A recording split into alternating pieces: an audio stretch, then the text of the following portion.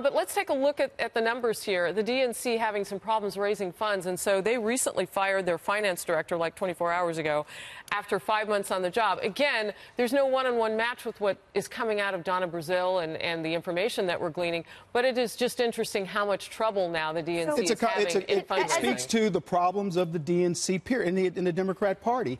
The lack of credibility that has been going on, that people have finally seen through WikiLeaks and all the other things that we've discovered, underlie the very problem that you're seeing with their numbers. As a Democrat, I will say the DNC clearly is in trouble. They are trying to regain trust with donors. Why are they in trouble? Well, for reasons like this, for reasons like Tom Perez. But there's a very important thing I've talked about a lot.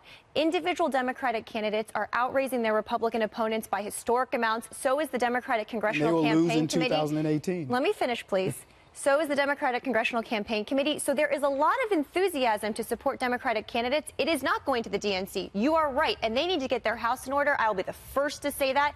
It would be wrong to discount that enthusiasm. Is that good news for state and national races in 2018, but bad news for 2020? Yes, so 2018, congressional races rely less on the DNC. They rely more on the DCCC, and that has had a record fundraising. So have individual candidates. But you're absolutely right. We're already starting to look at 2020. And if the DNC cannot get out of this rut, we are going to be in trouble. A yes or no question, because Jillian is saying that the facts are out on this. Do you believe Donna Brazile?